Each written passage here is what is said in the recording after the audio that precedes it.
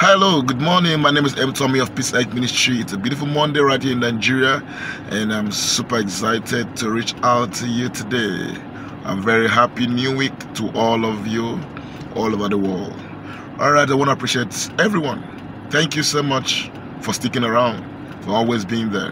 God bless you in Jesus Christ's name. I received a message on mails, and someone asking me if I'm in a relationship with a lady, and in the long run it falls out that I don't get married to that lady. If she costs me, will I be cost? Listen, we are bounded by our words. Most of us, we know very well that you won't get married to that lady. You know it. You know that you won't get married to that person, and you go ahead and you give that person hope that you're going to get married to her. Now, this is what you've done. She would have had suitors, she would have had people around coming, she would have further moved on and get a better relationship. But because she doesn't want to cheat on you, she will forsake every other person, every other suitor, waiting on you, knowing that yes, you have assured her that she's going to get married to you, or you're going to get married to her. But inside of you, deep in your heart, you know that you will not get married to her. Already you have committed sin, because whatever is not from your heart is sinful already. And if that lady at the end of the day realize that you're not getting married, or you call it a relationship because you've gotten what you want, and if she costs you, you'll be cursed. If she opens her mouth and curses you, the fact that you made that statement and she followed you innocently. Listen, the lady follows you innocently, follows you sincerely, because of all the assurance and the promises you made that you're going to take care of her, you're going to be there for her, just for you to satisfy your lust. After you got what you wanted and you are off, if she opens her mouth and curses you, and by that your words, those things you said, you'll be cursed.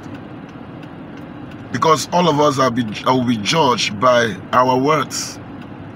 You'll be cursed because you made that promise. You'll be cursed because you made that declaration and promise. You'll be cursed because he sticked around you because of what you said.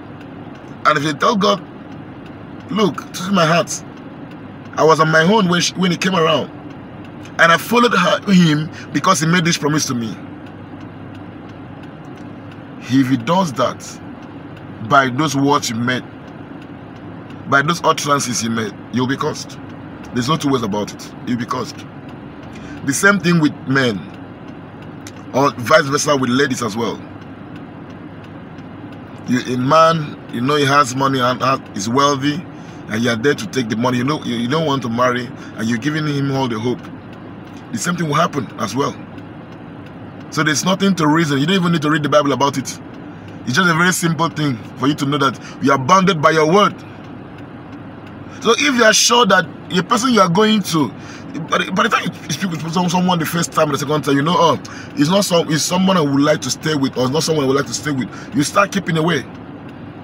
Let it be that at the end of the day, maybe you were serious and you were sincere. You were doing what you're supposed to do as a man or as a woman, and you find out that this person is there's infidelity. Good.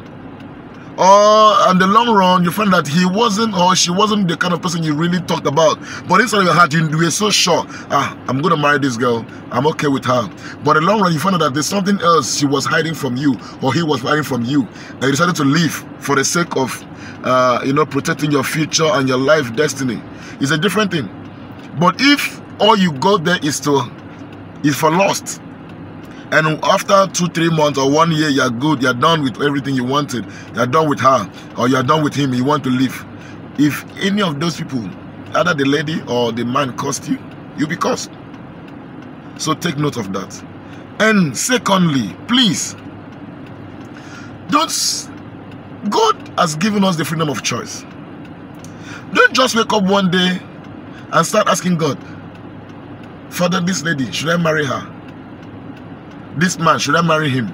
No. You know the kind of woman you want to marry. You know the kind of man you want to marry. Let it be that you have seen all the qualities in that man first. Or you've seen all the qualities in that woman first, and you're okay. You have to be okay first. When you go to God, you're going to God for confirmation. You're not going to God for direction. Take it again.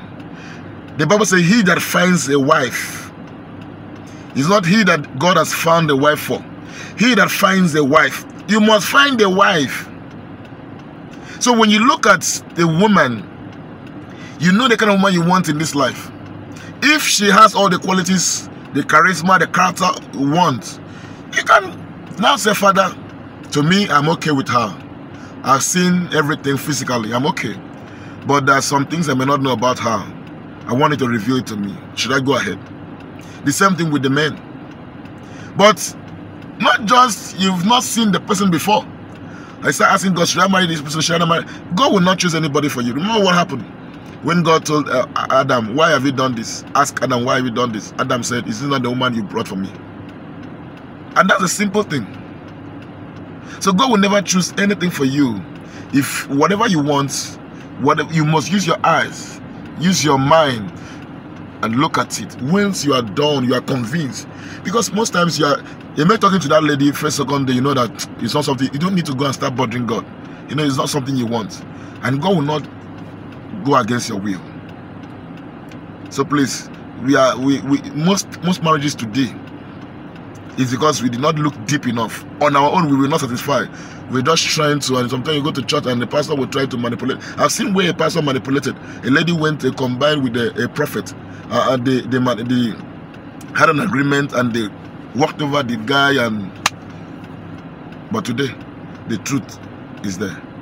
So be satisfied, be convinced before you now go to God for confirmation. Don't start bugging God about things that you have the power to think about. Use your brain, use your eye before you start involving God in it. All right. So please, as I said, being involved in things you know deeply inside your heart. You make promises to people you know that they're not from your heart. It's sinful already. So don't go and start wasting that girl's time or waste that man's time in the name of marriage when you know very well that you're not going to get married to. If any of them open their mouth to curse you, be cursed. Just know that. All right. So have a beautiful Monday. God bless you.